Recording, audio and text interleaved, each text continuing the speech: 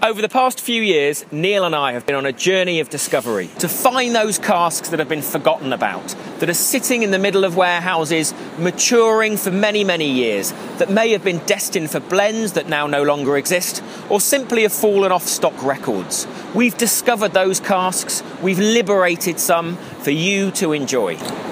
Each of these casks is a single cask at cask strength, and we're releasing these under the Exile banner.